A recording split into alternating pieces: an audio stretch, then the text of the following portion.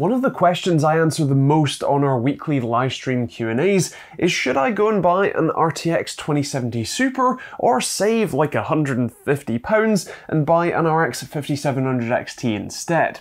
Well, in this video, I'm going to talk you through these two Gigabyte WindForce cards, one of each, and talk you through their performance, through their differences, and hopefully leave you with a good understanding of where you should be heading for your next GPU purchase. So let's start with the bit that everyone loves, the benchmarks. I'm testing 4 games here, all of which were at 1440p. I'm testing Battlefield 5, which is on ultra settings in DirectX 12 mode, but with DirectX ray tracing disabled. I'm also testing Call of Duty Modern Warfare, again with DirectX ray tracing disabled, but basically on max settings otherwise. There's also PUBG, which is on ultra settings, and there's also Fortnite, which was on epic settings.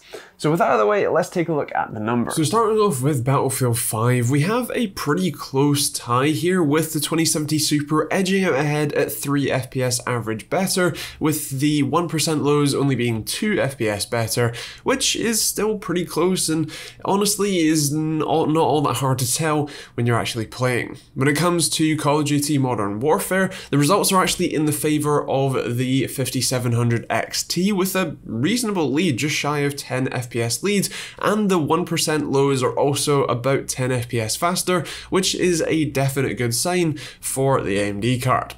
When it comes to technically older engine games like PUBG, this is much more in the favour of the 2070 Super here with a 15 FPS lead over the 5700X and a 10 FPS lead in the 1% lows. The same can be said about Fortnite, where you're seeing again 10 FPS leads and a slightly closer gap in the 1% lows, all still very playable, but the win definitely goes to the 2070 Super. Now, for the sake of clarity, the test bench I was using for those numbers was a Ryzen 9 3900X at stock frequencies on a Gigabyte X570 master board, as well as 16 gigabytes of 3600 megahertz RAM. In terms of the driver versions I was using, I'll throw them up on screen. The AMD one is actually an optional sort of beta Adrenalin driver, and the Nvidia one was the latest one that was available at the time of testing and filming. Now, speaking of drivers, that's actually something I want to make a point on here. There have been a number of reports that AMD's drivers have been a little on the buggy side, to say the least, and I cannot claim to be one of the few that have been affected by that. I actually deliberately gave them the worst shot possible here, in that when I installed the newest driver for this video and for these tests, I actually didn't remove using DDU or even just plain uninstalling the Nvidia drivers, nor old copies of AMD drivers. So I actually just overwrit the existing copy of the AMD driver that was installed. And so in theory, that's kind of a worst case scenario, but like I said, I basically didn't have any issues. Now, I am planning on doing a load more testing and doing a full video on that in the near future, so if you're interested in that, do make sure you are subscribed. But otherwise, in the interest of transparency, I did have one issue with the AMD card, and that was, just for a brief moment while I wasn't looking, the system restarted on its own. Now, because I wasn't looking at the system, I can't verify or tell you exactly why it restarted. I wasn't looking away for the system long enough for it to be a blue screen, so it's likely either just cold flat out crashed and needed to reboot, or honestly it's certainly possible Windows just decided to restart itself for a Windows update, because it does that sometimes. Otherwise, I did actually have an issue with the Nvidia card as well, which was testing with Battlefield 5. I'd previously tested the game at 1080p, and when launching the game, it was just straight up a black screen. I was then able to reset my settings and set it to 1440p for these tests, but I tried manually setting it back to 1080p, and it would just flat out black screen. Now, that was only an issue on the Nvidia card as I tested it.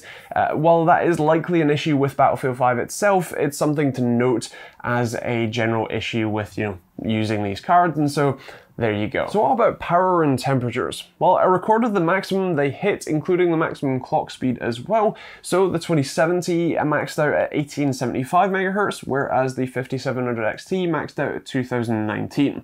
Do bear in mind those numbers cannot be compared as they are two completely different cards, so keep that in mind, but interesting to know. When it comes to the temperatures, the 2070 hit 61 degrees Celsius, whereas the 5700 XT hit 63.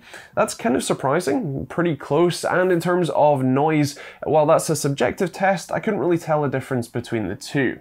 In terms of power draw, it was actually kind of surprising. The 2070 actually drew more power, 219 watts, versus the 202 that the 5700 XT draw. So for over $100 more, should you be looking at buying a 2070 Super or saving your money and going with a 5700 XT? Well, when you look at the benchmark results, at least from the games I was able to test, they're actually pretty similar. They trade blows, with some titles, especially the RTX 12 ones, seeming to be a little bit better in favor of AMD, and the slightly older engine designed titles like Fortnite and PUBG being a little bit in favor of the 2070 Super. If you take a look at other benchmark results, you'll see that generally speaking, the 2070 Super does have an advantage, and you can see a little bit of extra performance depending on which game you look at. Now with that said, for me personally, I would hands down go and buy the 5700 XT basically any day. Even if you did have driver problems with it, the reported solution for those driver problems is just using DDU to remove them and then reinstalling them, and there you go, problem gone. And so for that extra, what, $100, $110, I would much rather save that money and perhaps put that towards a better SSD or even better CPU to get more performance, or just save it and not need to spend it and still get pretty similar performance, generally speaking, across the board. Of course, Nvidia are rumored to be launching an RTX 3000 series fairly shortly, and so you might consider waiting, although as with basically all tech launches, you generally should just buy whatever you want right now, because the next thing that's around the corner is generally always a lot further around the corner than you think it is. The current rumors suggest that they'll be launching or announcing them at Computex in June, which is a good 3 or 4 months away, and even then that assumes that they would actually launch the cards and make them available anytime soon after that, and there's also no guarantees that they will actually launch a 27 or 3070 immediately, and again, stock availability, in-rush pricing, and so there are a lot of factors that mean, generally speaking, I'd recommend buying now and then upgrading later if you really need to. And of course, those are my thoughts, and I would love to hear yours in the comments down below. Which card would you pick? Let me know in the poll up above as well, actually. Would you go with the 2070 Super or the 5700 XT? Also, if you are planning on going on Team AMD or Team Red, do the potential driver issues worry you, or is that not a major factor for you? Do let me know in those comments down below. Now, if you want to see more videos like this one every Monday, Wednesday, and Friday, including the look at AMD's drivers, do hit that subscribe button and the bell notification icon. If you want to check out either of the cards I've featured here, specifically these Gigabyte WindForce ones, I'm including links in the description down below. Those will be Amazon affiliate links that will take you to your local Amazon store, where you can see pricing when and where you watch this, because it can and does vary.